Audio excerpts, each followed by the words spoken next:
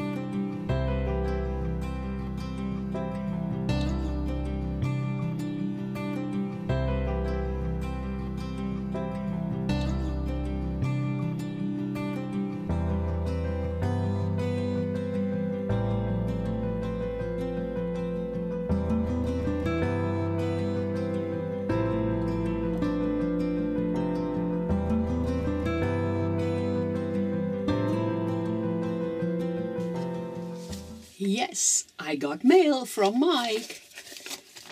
And in the envelope is a beautiful thank you card and the zine.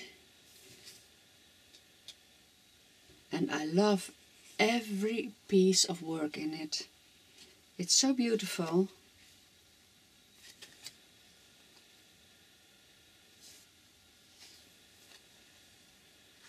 And here is mine. Love it. Kylie's. The front and the back, Mike did.